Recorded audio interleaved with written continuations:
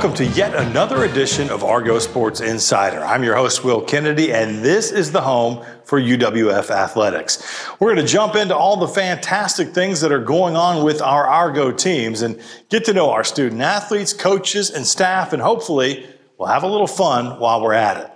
Let's get things started on the diamond, where both the baseball and softball teams had big weekends on the road. UWF baseball made the trip to Rome, Georgia to take on Shorter, and the Argos swept their series with the Hawks. The Bats busted out in a big way, putting up 29 runs across those 3 games. Pitchers Dalton Neuschwander and Cade Manderscheid both sparkled in a Friday doubleheader, with Dalton going 9 innings in the Game 1 win and Cade a strong 7 in the nightcap. UWF won a shootout on Saturday behind big performances at the plate from Trent Jeffcoat and Darian McDowell. You know, we had a great weekend, obviously, going up to Shorter and taking all 3 games. Anytime you can do that in conference, on the road, sweeping, very gritty Shorter team that probably down a little bit with some injuries and stuff, as a lot of us have been. But, you know, this team has gone through a struggle the last 2 weeks, really, and didn't fare well against Columbus State in 2 very close ball games. This team has kind of shot itself in the foot. It's got all the ingredients to have a good team. We just got to figure out the right recipe and cook with it on a consistent basis. We've been doing a lot of that where, you know, you see and you look at our statistics, it's all doing, you know, fairly well that would reflect a better record. And so in that lies where we've got to get better at, you know, taking advantage and capitalizing on runners in scoring position, less than 2 outs. Obviously, any good team that wins is going to hit with 2 outs, and that's what we did really good this weekend at Shorter. And these guys have held strong. The great thing about it is, you know, they're still all in it together, and we've talked about that. And I believe that's what's going to help us get through all the adversity that we faced. And we've got our best teams in front of us, so we control our fate. And we've just got to keep playing well and consistent baseball. You know, they all want to hit, and they've been, you know, doing a really good job of separating that and going out and holding their pride on the defensive end. The pitching, the starting pitching has been good. We've had a couple bumps there, you know, and that's what you got to do. I mean, we've had a lot of opportunities where we walked people and things and then didn't come up with a big hit. So they've responded. We've got to continue doing that. This is our first week, not having midweeks here in the last couple. So it's a great week for us to get our bodies back healthy again. You know, you kind of like playing a lot, though, when you get things going in the right direction. We're going to have to do some simulated this week, but we got a great Montevallo team coming in that's playing very well, and they got all their guys back from last year, and they put it on us pretty good last year at their place. So we got to get ready for them to come in here and, you know, represent. The teams we beat earlier, 2 of them 3 in the top, you know, 25. Of course, Montevallo's in the top 5. Rollins, that we took 2 from, is in the top 10. Florida Southern still ranked very high. Florida Tech is having a good year. So we showed we could play with very good teams. Played well on the road early, so forth and so on. But, you know, we've got to find that confidence again consistently, and that's what we've talked about, that, you know, we've faced all that kind of stuff and shouldn't have to worry about, you know, whether we're good enough. It's whether we can go out there and focus and really lock in for all 27 outs of a ball game. The Argos improved to 16-13 on the season. They are now 8-7 in GSC play with that sweep. The boys are back at home this weekend for a series at the Spoon with Montevallo. Softball was also in Gulf South Conference action in the Peach State last weekend. The Argos put together a solid effort, both pitching and hitting, in a series sweep of the Shorter Hawks. Freshman Hannah Harper put on a show on Saturday, going 5 of 8 from the plate in a pair of UWF victories. Montana Young got the complete game victory to start the doubleheader. Jaya Prasad tossed 7 solid innings to get the win in Game 2. Harper was just as good, if not better, on Sunday. Hannah going 4 for 4 in a 15-2 victory. Hannah's weekend exploits earn her the GSC Freshman of the Week honors.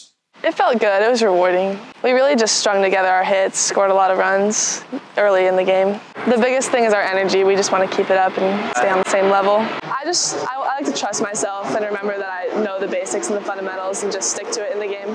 I think the girls just coming together, like Hannah just talked about, and stringing their hits together. You know, we've gotten a lot of hits in games. We just haven't put them back to back and scoring runs. You know, Kelsey Hodges and Chelsea Dumas are really hot right now, and moving them up in the lineup has really helped us. And so I think just kind of finding our lineup that's working right now, I'm really excited to go to Spring Hill and see if we can continue to do this. Again, it's all about our mindset, our confidence and mindset right now. I've told people and I told our team over and over, the talent's there. Right? It's just if we can build that confidence within ourselves and have the right mindset going into each game, knowing every pitch matters, if you're hitting or if you're on the mound. And so just really focusing on small goals for our pitchers instead of the big picture really helped them this weekend. They're right in the middle of the pack, just like us, and they're a team, you know, I was watching them the other night. They're just as good as anybody else. It's whoever's game and whoever shows up. So I think if we can keep building that confidence throughout this week, going into this weekend, it's going to be a really fun series. UWF is now 11-13 overall, 5-9 in conference play, and the Argos visit Spring Hill on Wednesday for a doubleheader this week before hosting Montevallo for a weekend series that starts on Friday. The 7th-ranked UWF men's tennis team continues to roll. The Argos picked up 3 wins last week, beating 6th-ranked Columbus State 4-3, then knocking off number 13 Washita Baptist, a clean sweep 7-0 in that match, and the men capped off a perfect week with a 6-1 win over Xavier out of Louisiana on Saturday. The Argos are now 12-2 on the season. They are 5-1 in conference play. The UWF women's tennis team picked up 2 solid wins last week, downing Columbus State 4-3 before turning around for a 6-1 victory over Xavier. The Argo women now 9-7 overall with a 4-2 mark in the conference. Yeah, we've been having a great couple weeks at home. It's always good to get back at home and play on the courts we're familiar with. And I think our teams are really starting to gel. Both teams, the men's team's coming along, won some big matches. And then the women's team, you know, we got a young team, so they've had a lot to learn.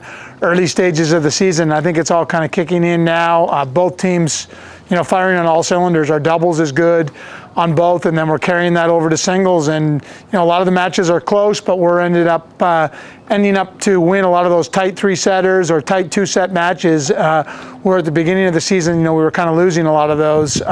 So it comes with maturity, and I think on both sides, our players are playing with a little more confidence and a little more maturity.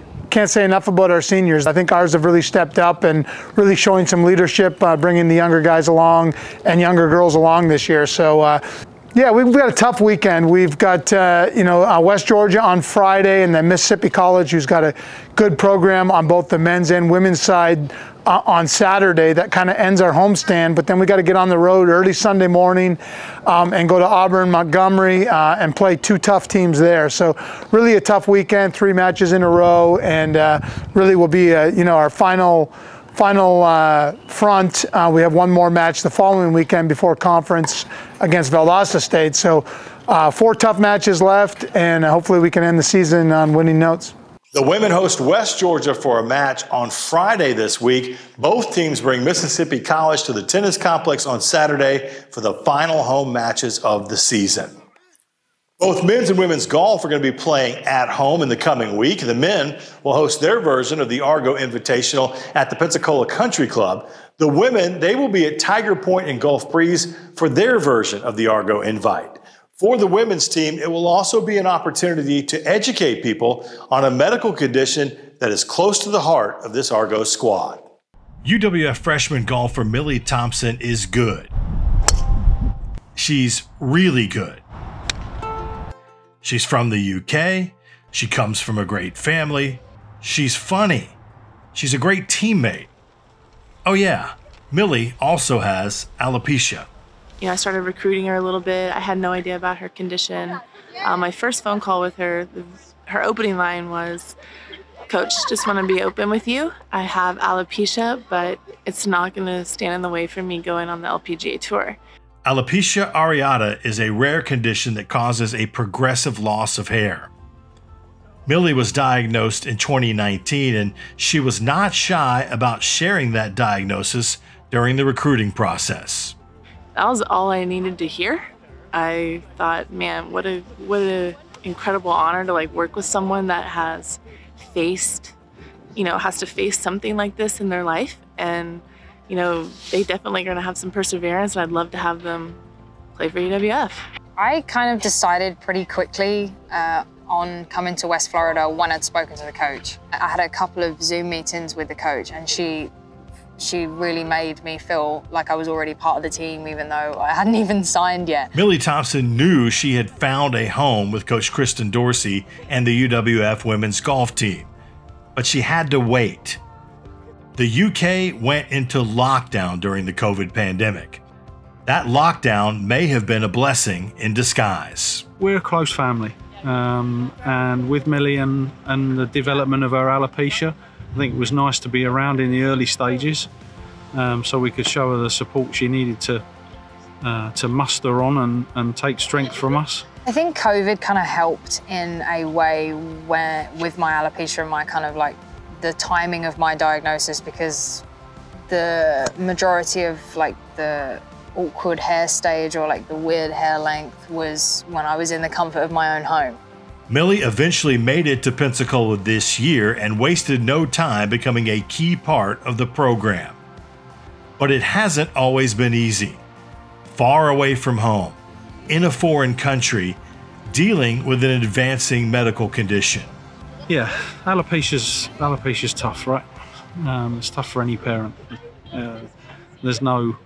Unfortunately, there's no medicine, and there's no real treatment that anybody knows anything about. So I guess that's one of the reasons why I've come this week, so I can show her that, you know, she has people back home who are thinking about her. Her hair has fallen out during this first year in Florida. That's a tough situation for anyone to deal with, but Millie is making the most of it.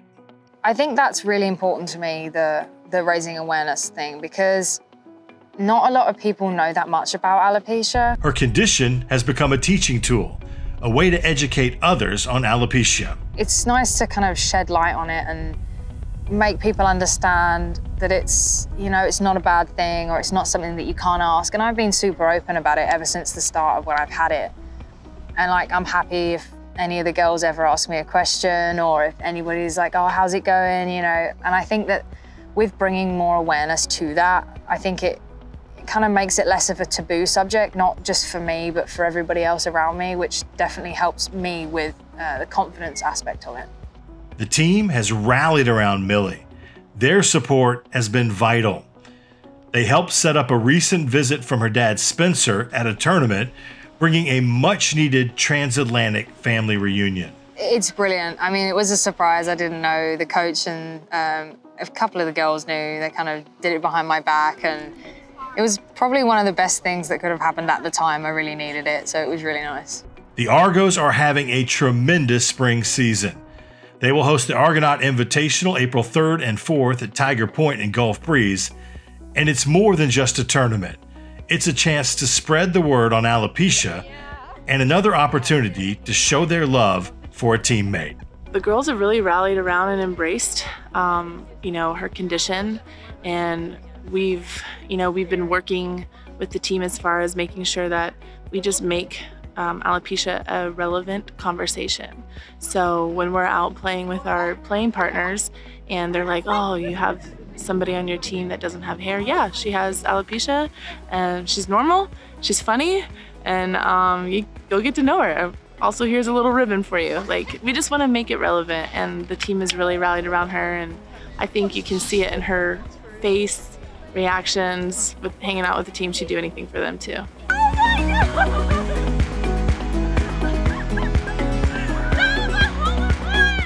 My college experience so far has been made a lot of fun by the girls and by the coach and by the whole environment, because I think it can be quite daunting moving away so far away from home and you don't know what you're going to expect. And I think it's helped a lot being with a team like this. They're so supportive. I couldn't have asked for a better set of people.